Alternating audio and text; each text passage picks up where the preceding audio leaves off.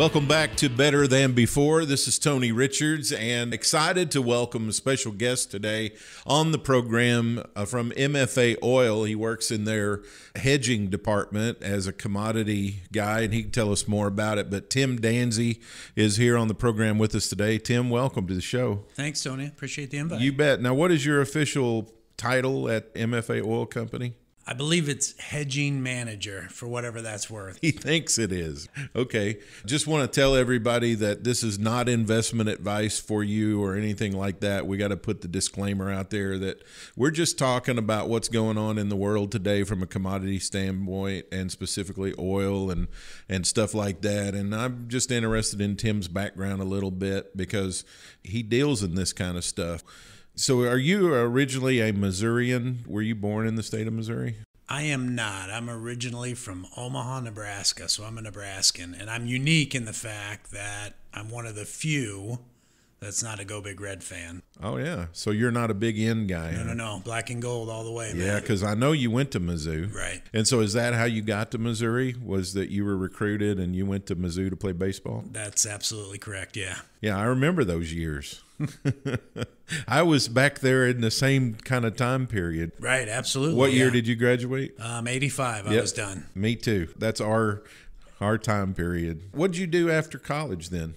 I think like a lot of people. I mean, I was interested in sales. I wanted to be a salesperson, so I've come the long way, man. I banged out the cold call selling copiers. Did that for a while. I took a break and actually went back and coached baseball for a couple years here at Mizzou. Oh, you did? I did. What years were those? That would have been like 87, 88, right in there. I worked for a little while and then came back and did that, which was a ton of fun. A lot of fun, yeah. Yeah, it's a lot of hard work and a lot of time, which we all know coaches put in a lot of time. You still go to the games here? I do. I try to. I need to be way better. I'm certainly a Missouri Tiger fan, Missouri Tiger baseball fan. Yeah. Need to get out there more than I have. Yeah, I went out there last year when Kentucky played, and then I think Arkansas, not Arkansas University, but another school from Arkansas was there. So I enjoy going out and watching them play. Well, as you well know, the SEC is way good in baseball. Oh, yeah. Yeah, lots of good teams there. So how'd you get in this business? How'd you get in the investment world? I mean, I did sales, and I got into energy sales, and I've done the whole gamut. Sold lubricants and, of course, gasoline, diesel fuel, propane. And then that kind of transitioned over time into I became a marketer, which essentially was selling fixed forward prices to customers. And then some things happened, and I was with a company that got merged, and they wanted people to move north. I was in a position not to move north to Minnesota. Didn't have anything against Minnesota. It's just my kids were of an age I didn't want to move them. So that kind of opened the door for me to kind of slip in the back to get on the other side of selling a contract to somebody. Is how did you manage that risk? How do you deal with that from a risk perspective, a financial perspective? And so that's kind of how that started for me. So what kind of attributes does someone need to have in order to be successful in what you do? You kind of got to be able to analyze certain things, right? And of course, all these markets now are global, so anything that happens in the world is a potential impact on that. So that's important too. And then you got to be willing to have an opinion, take your move, and live or die with that. And I'm not saying that that's death experience or anything, but you'll have some things that won't go the way you expect them to go, and you got to be able to deal with that. Yeah. I was listening to a guy on another podcast the other day who was a trader, and he reads the conference calls. He reads like 30 of them a day or something like that. That's a little bit different than what you do, but I'm sure you still have to do some of that. I do. I mean, information is... information's power, and that's why you see so many of these information services now. And we subscribe to some stuff. I mean, you can spend all day doing that. Yeah. I think people are looking for, okay, take this whole deal and boil it down to me and feed it to me. And we do some of that. But I spend a lot of time searching the news, what's impacting the energy market. Trump is every day something. You never know what he's going to do that could impact the market. So you got to be able to take all that and kind of boil it down to what's important to you and what do you do to help manage your business. And of course, ours is a hedging perspective, trying to level the playing field for MFA Oil. Sure. So oil is obviously a commodity. What are other commodities that are out there? Corn, soybeans, sure. What else? Corn, soybeans, rice, cattle, gold, yeah. silver, palladium, all them. You got a whole slug of them. When I started thinking about managing my own money, I went to a guy to kind of teach me and mentor me. And of course, this is just his perspective. One of the first things he said was, stay out of the commodity market. He's like, it's dangerous. It's awful. And he told me the story about a guy in Texas who I guess got addicted and lost his farm and ranch and got millions of dollars in debt. What is it about the commodities market that makes it so dangerous? I think the biggest thing is it's highly leveraged and it can be extremely volatile. We've just went through an OPEC meeting. I mean, in the past, something could happen at an OPEC meeting and prices could move violently. The other thing is I don't even know what it is now because it's going so large, but these markets have a stop. They get to a certain point, they've moved so much, they shut down. Right. Well, in energy, that's just gotten where I don't know, it's like $10 in crude or something. It's a big number, so a lot can happen in a short amount of time. Yeah, 2 years ago, we had $35 oil or something like that, and now we're almost back to 70. How does that affect just regular Joe guys like us? Obviously, some of that's figured into our gas prices, stuff like that. Do we really need to be cognizant of what oil prices are? I think it has some implications on people's view of the global economy. I think the other thing is for whatever reason, energy, gas prices, crude prices, that seems to be like a real hot button with a lot of people. Yeah, I don't know that everybody gets all upset about cattle prices until they get to the steak section of the store. Yeah, but you're still going to buy it. And we all have to buy gas. Maybe that's it. We get it on a daily basis of, somebody's concerned that gas prices are too high. And, we all know the story of the guy that watches it religiously and he drives 50 miles over here to save a penny. It's just a really, really hot button with people for some reason. You're not necessarily in that kind of business, but there are guys who do what you do on a scale where like just a dime's difference makes a big deal. They could be leveraged in for like just a few pennies. They could buy and sell on that or short sell it or whatever. Absolutely. And of course, with computers now doing a lot of that, I think you're talking about 1 or 2 ticks can make a difference for some of those folks. Yeah. You deal primarily with oil. So what is going on with the oil markets right now? You mentioned we just had an OPEC meeting. Right. So what else is going on with That's been the biggest thing. And that just happened on Friday and Saturday. That's certainly front and center. Bottom line is OPEC agreed to produce an extra 1 million barrels of oil starting in July. Depending upon whose opinion, and there are several, that amounts to, call it 600 to 700,000 additional barrels. Some people think that's enough, some don't. There's a lot of factors that play into that. But the market's trying to digest all that right now, figure out what does that really mean. And what it boils down to is what's Saudi Arabia going to do? That's the big question. Beyond that, this whole China trade war thing is a big deal. How does that play out, and does that impact crude prices? So them are kind of the 2 hot topics fresh in the market right now. I've been a little distracted over the last several months, but I know not long ago, maybe a year ago, we had more oil than we knew what to do with. All the tanks were full, all the coastline refineries were all running, everything was full. Like, has some of that supply come down, or do we still have as much as we've had? In terms of crude oil, we're still pretty abundant here in the U.S. And of course, that's all shale mostly. West Texas is booming again. I think I read just recently they're at record production. Problem they got now is they got so much, they don't have enough pipelines to move it somewhere. So that's kind of created a bottleneck. But in terms of just crude oil here in the U.S., we're still at a pretty high level. Gas supplies are pretty good. The one that's a little iffy is diesel fuel. It's kind of on the lower end of the curve, and that's kind of a concern for our business, certainly, since we're diesel heavy.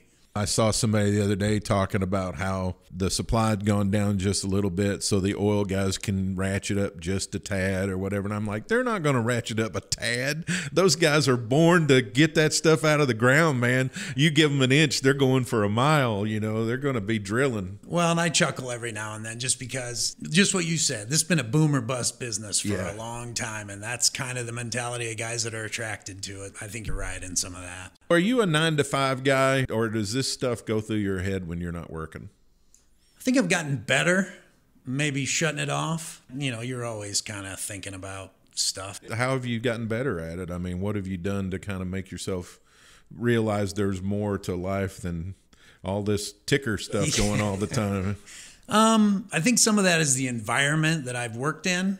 people I've talked to, I mean, this can be an extremely high stress business. Guys that are traders, that can be extremely high stress.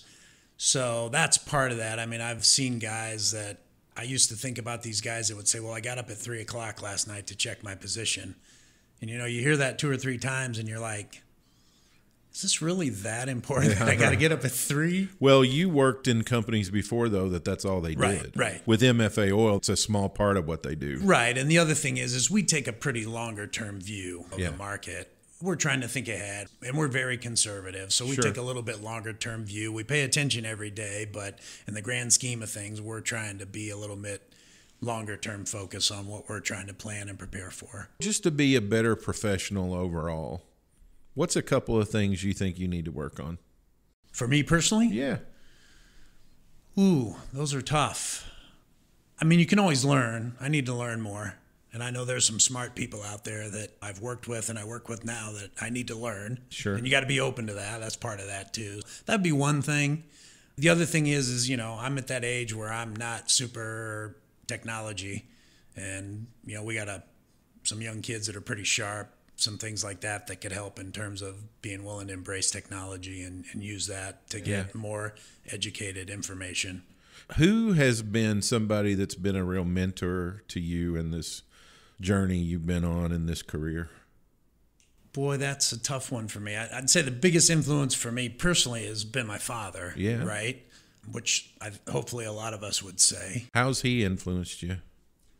What are some of the things you think you've learned from him or picked up from him? I think they're kind of simple old adages. You show up, you do the work. Yeah, sure. You bet. Yeah. That's emotional for me. Sorry. Yeah, you bet. What's the biggest thing you got to think about on a daily basis with what you do? As I said, we've got a little bit longer term focus, so I don't know if there's anything that's pressing. But as I said before, this is a global business. It's impacted globally, so you kind of got to stay abreast because who knows what could happen anywhere in the world tomorrow, 5 minutes from now. That's kind of the biggest thing. And I mean, we do have some positions we manage on a more day-to-day basis. Short term, longer term, I mean, you just kind of got to be abreast of something that may go on. You have a hurricane or OPEC did something crazy over the weekend. I mean, that can have a substantial impact on the energy markets. I'm in the MFA Oil building quite a bit, and I love going to Tim's office because he's got this big map over by his desk with all these pipelines and stuff on it. I like looking at that. When you played baseball, what are some of the things you think you learned in college baseball that helped you? Were you tight with your coaches? That's kind of a relative term. I have a lot of respect. I think maybe that's a better way for me to put it. Yeah. I wasn't afraid to talk to him or ask questions. I wouldn't say we were best of friends or anything like that. Something about it caused you to go back and want to help coach. Deep down, I think it's all about I want to help people. Yeah. And I feel that way today even still. Learn how to do hard work. You got to show up and do stuff when you don't want to. Yep. Man, are you amazed at some of the tools they have to work with today? Yeah. I mean, I've been over there, and I know you have too, and some of the stuff they've got to now practice with and use to help them and tape, and it's awesome. It's crazy. I got a newsletter, and I read about the first 4 paragraphs, and about half the things they said in there I had no idea what they were, and most of that was new technology. Yeah. So, they're doing good. At MFA Oil, you guys are pretty conservative on this kind of stuff, this, that, and the other. But when you were doing this on a regular basis, how did you figure out risk? I mean, how did you figure out how much risk you're willing to take? Big thing that drives that is who are you working with? Mm-hmm. Who's your client? Because ultimately that's who you were doing, your stuff for as the client. And it's their assets, right? Right, exactly. So most everybody that's dealing with a thing like this has some type of policy or something along those lines that have criteria. So that's a big thing. We're that same way. We have a risk policy and we have certain levels that we got to work within. So that's probably the biggest thing. You occasionally have somebody you deal with that is a little bit more free. That can be a real challenge because the assumption is everybody wants to do this to make money. Right. And sometimes that can be a challenge. Being a hedger and trying to mitigate risk is a little bit more easy, in my opinion. Yeah. The one thing I've always heard about the markets that always stuck with me is that they're the opposite of the casino.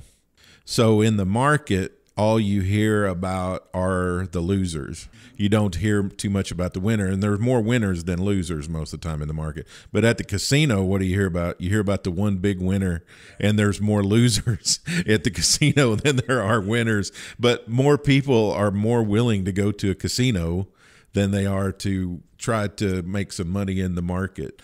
Is there a fallacy that people have about the markets? I think that's what makes the markets really interesting is there are so many opinions.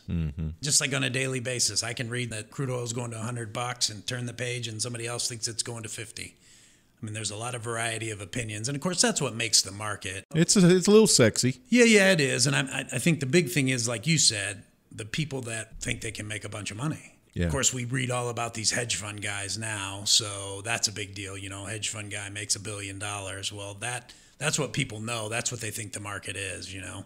Yeah. Do you remember your first trade? Boy, I'm not sure I do. That's really? A long time ago. Gosh, I'll never forget it. I never forget the first time I punched that button and that number started squiggling around and I just shut it off. I'm like, oh, I can't do this. It's too exciting, you know? Right. I think it's pretty cool. Well, yeah. And of course, you know, for me, it was probably an easy decision. I was covering something for somebody. So it's like, hey, we're going to buy this. Okay, great. Well, I need to sell this. It was kind of automatic. You bet. So I got a standard list of closing questions I'm going to ask you that I ask everybody that comes on the show. Is this rapid fire, quick response? Rapid fire, man. As fast as you can, but give it some thought if you have to. Okay. Best memory that immediately comes to mind for you? Playing catch in the backyard with my dad. Good. Number one hero in your life? My dad. Okay. Top value you subscribe to? Integrity. Most important person in your life? My wife. And your wife's name? Christy. Christy. Your favorite thing in the whole world? Favorite thing? Pass. Favorite food? Pizza. All right. Most beautiful place you've ever been to? Colorado. If you could describe success in one word, what would it be? I don't want this to sound bad, but contentment. Contentment. I like it. How do you want to be remembered? As an outstanding husband and father. Advice for a younger Tim Danze? Stay on the grind. Be patient. Do the work. What's your favorite sound? Crack of a bat. Get some baseball. I like it. And finally, what's the best lesson you've ever learned? Best lesson, I think, is you're going to get knocked down. You got to get back up and keep working. I love it. Tim Danze, thanks for being on today, man. I appreciate it. I appreciate you. I appreciate our friendship. Receive weekly coaching tips from Tony Richards, delivered straight to your inbox. Whether you're a CEO or an entrepreneur, Tony can help you reach your goals and give you a competitive edge within your industry. Tony's Monday Morning Coaching Memo covers topics ranging from leadership development to teamwork to company culture and more. Text the word leadership to 38470 to sign up for Tony's Monday Morning Coaching Memo or sign up online at clearvisiondevelopment.com.